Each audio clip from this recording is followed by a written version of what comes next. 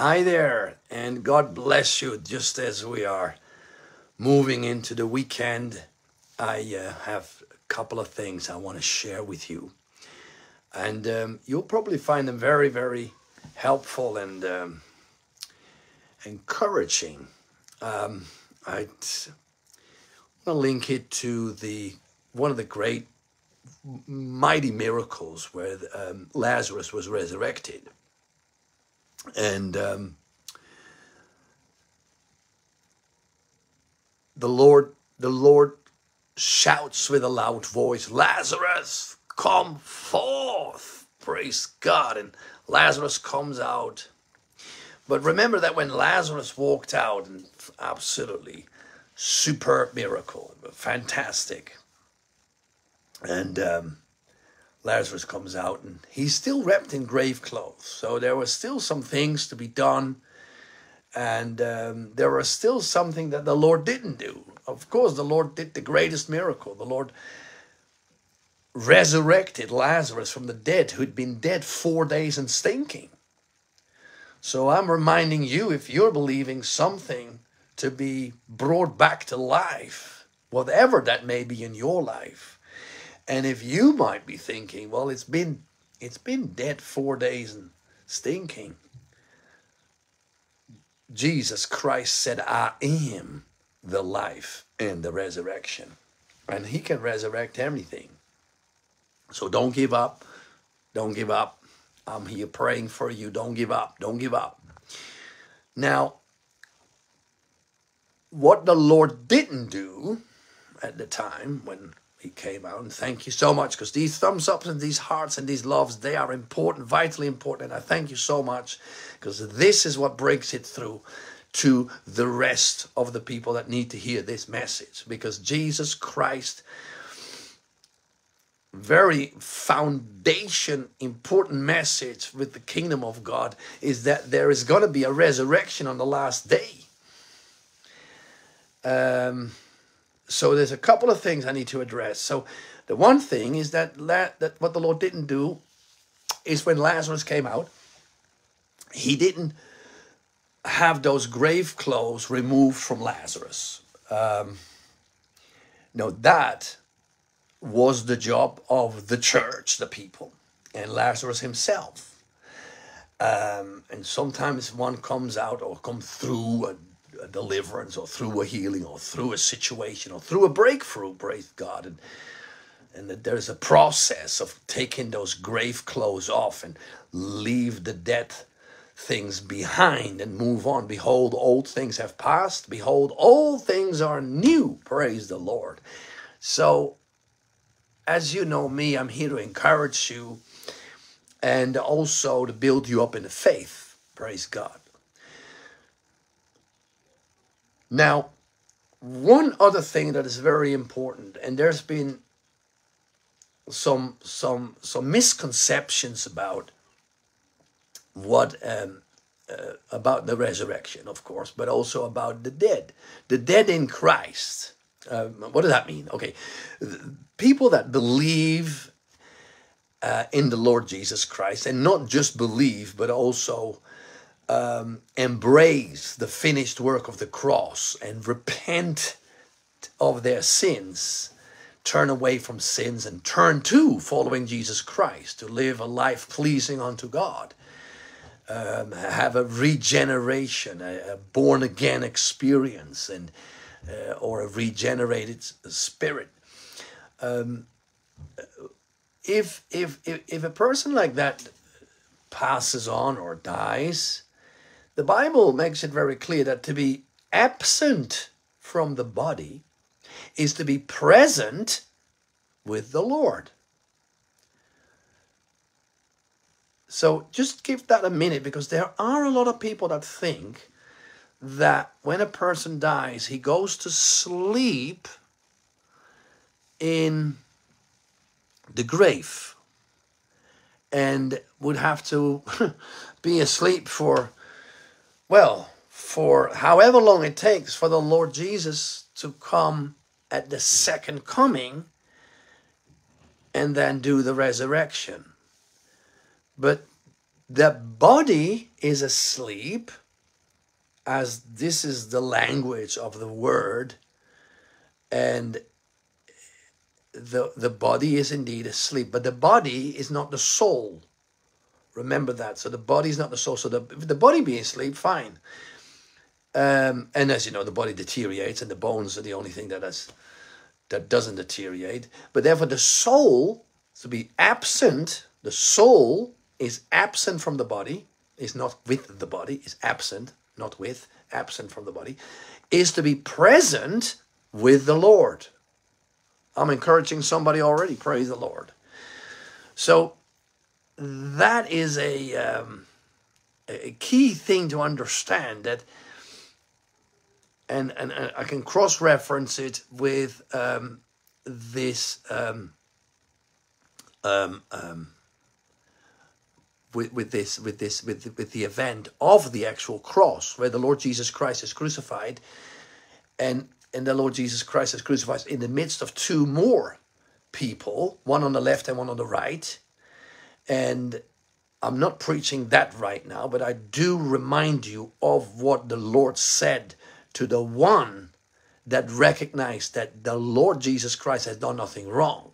He said, we deceived this. We deserve this punishment, although be it they were, the Bible says they were thieves, and death by crucifixion is a tremendous judgment, so very harsh judgment. Nevertheless, the thief said to the other one, we deserve this punishment, but he doesn't. Jesus, the Lord, has done nothing wrong.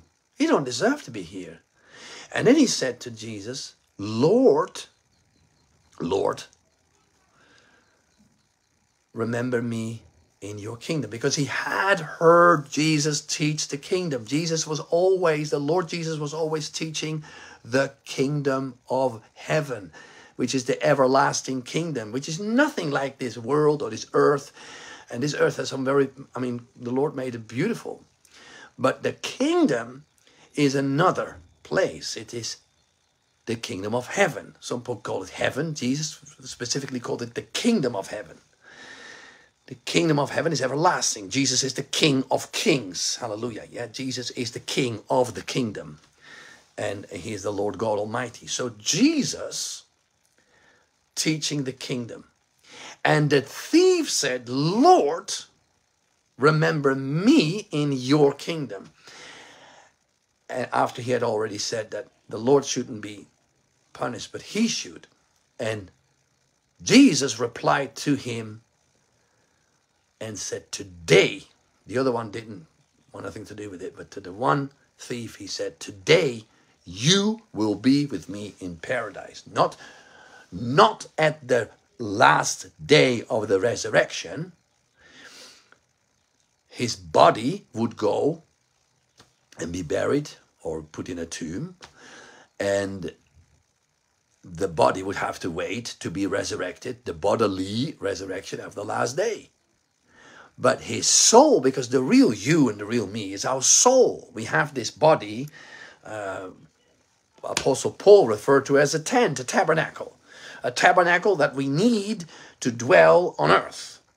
But as soon as we go to the kingdom, praise the Lord, the kingdom of heaven, the eternal everlasting kingdom. And I want to encourage also everybody that has lost loved ones and dear ones, and I want you to understand that we are souls in a body, and the eternal part of us is the soul. The soul will never cease to exist. That's why it's so important to be saved. Saved of what? Well, saved of the wrath of God, because Jesus Christ, our Lord, took the wrath of God already upon himself. That's why we are so grateful for what the Lord Jesus did. He took the death penalty of sin upon himself so that we don't have to be judged. He took our place. Now, today, he said, he'll be my presence. So that same day, the soul, the real person, would be with the Lord Jesus in paradise. And remember that at that time, the Lord's own body hadn't been resurrected.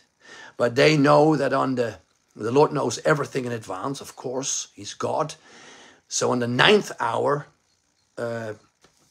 You know, it's recorded that death stroke, the 9th hour of the day. Yeah, they started counting when it was light, when it became light in the day.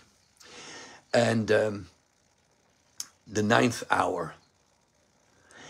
But yet that same day, I mean, that very moment, the Lord said, today you'll be me in paradise. What I'm trying to say to you is that what 2 Corinthians says, I think it's 5:2, to be absent of the body is to be present with the Lord. There are many, many, many souls in heaven, praise God. Now, Apostle John went in the book of Revelation. He was taken up to the 3rd heaven, the 3rd floor of heaven, the 3rd heaven.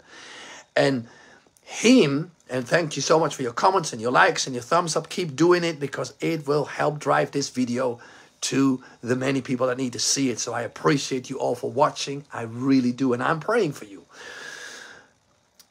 When Apostle John was taken up to see, when he was in the Isle of Patmos, and he afterwards, after all these revelations that John was given, and they were difficult. I mean, there was so much that the Lord showed John. And he said, I saw the souls of them that were beheaded. You know, that was he saw the souls of people that were persecuted and killed and martyred for their faith in Jesus Christ and their steadfast faith in that unwavering faith that they would rather be put to death than deny the Lord Jesus Christ. They would never deny the Lord Jesus Christ. They were martyred. Apostle John, because we're not teaching that specifically subject, but we're talking about the souls being in heaven. He said, I saw the souls of them being in heaven. Not their bodies. Because the resurrection on the last day is, and it is the last day, it is several times in the Word of God. Even in that whole account, Martha and Mary are coming to the Lord because Lazarus had died. And Martha again emphasizes, yes, I know there will be a resurrection on the last day. And then Jesus answered, said, no, I am yes, there will be a resurrection on the last day, but I am the resurrection. And Jesus was to be the first to be resurrected. And when Jesus, in his resurrected body, had come out of the tomb, that was a different body. That was a body empowered by the Spirit. That was different than a body of flesh. And it's still a body of flesh, but it not powered by the blood.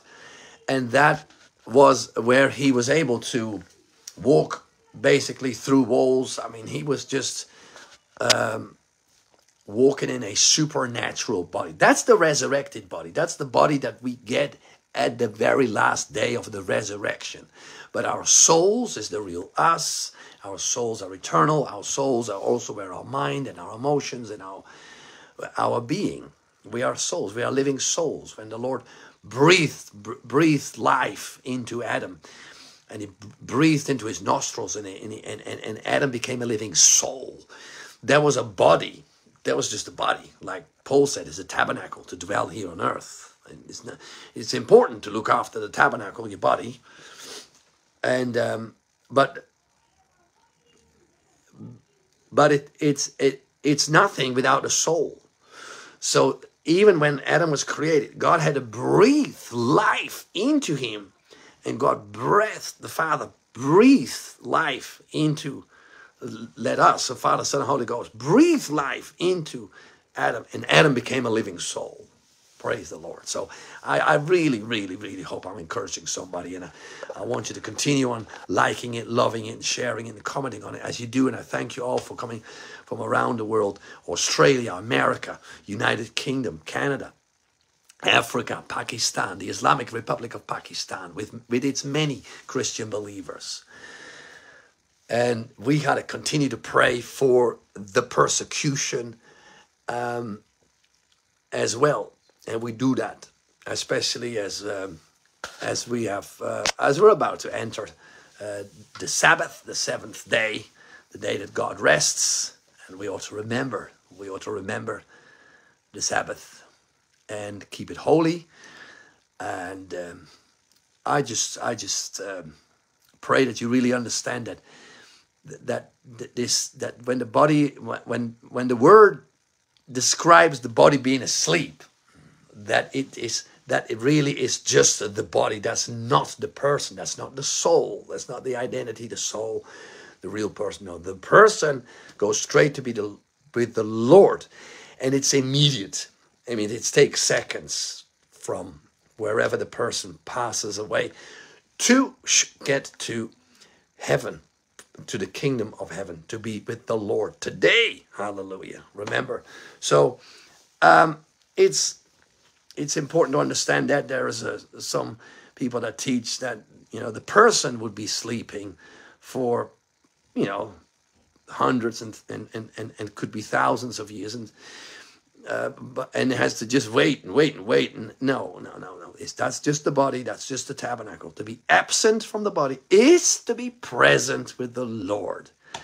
So all of your loved ones that believed on the Lord, they're in this wonderful kingdom of heaven. And that is where we are all meant to end up. And that's where the Lord will take us all on the last day. So we're just so grateful for what the Lord did. We must remind ourselves every day that it is all because of Jesus Christ. No matter what goes on in this world. Yes, it is a fallen world. It's a fallen world. That's why in a fallen world, I tell you all the time, unfortunately in a fallen world, sometimes bad things happen to good people. Hence Jesus taught the kingdom, the everlasting kingdom. This is just but a page. This life here on earth is but a page of the millions and unlimited of pages. If you do it in a book allegory, of it's just a fraction compared to eternity. So I want you to all have a really blessed, wonderful weekend. And of course, I'll be doing another message. I'll be doing another service. And yes, the other thing I want to do is a series of deliverance topics and deliverance services, real services, live, where I will address different topics as the Holy Spirit leads, as the Lord, as I will go into prayer. Every time I'll have a specific topic, specific things that need to be addressed for deliverance. So it's a wonderful thing that the Lord has laid on my heart, and I just want you to participate in that. So I'll make sure that you know about that. And there'll be lots of other things. And for those of you that can't make it to a service because of where you are geographically located, this is a worldwide fellowship. So you're welcome to fellowship with us worldwide here, as we do our own fellowship, worship services, and thanking the Lord for all of His goodness. And yeah, praise the Lord. I got so much more to share, and I want to do that over the next, several days and weeks ahead. And I pray for you, and I pray that this message blesses you, and that you continue to tune in and watch this, as it is a pleasure to have this fellowship with you guys here. And so the Lord bless you. Know that I love you. Know that the Lord loves you. And know that I'm praying for you. And feel free to, I know you don't want to send your prayer requests here on the comment section, so you can do that. There is a little, also you can activate the notification, so whenever I come on or have been on live, and then you can watch it back. So please remember that. Give it a thumbs up, give it a heart like, give it a share, because that is the only way other people get to see it. That's just how it works. It's not because I'm just crazy about having all these thumbs up. No, but I do want everybody else to see it. And it is, if there's no activity, then there is no drive by the Facebook machines these big computer systems, there needs to be action. Yes, just like us, body of Christ. The book of Acts would not have been written if the people didn't act. We got to act. We activate our faith. We activate our authority. We stand in it. We walk in it. And so is the same with a lot of things. There has to be action. So please be active with this and just do it like it. And if you have a prayer request, there is a paperclip on the screen, bottom left. And that gets you to the website. And then you can just, you can support the ministry if you like. But you can also click prayer requests, and then you type in your prayer request, fully confidential, and we'll be praying for you. And miracles are happening. God answers prayer. For the Lord is good, and his mercy endureth forever and ever and ever. Surely we shall dwell in the house of the Lord forever and ever. All right. Blessing again as always. Love y'all. Bye y'all. See you tomorrow.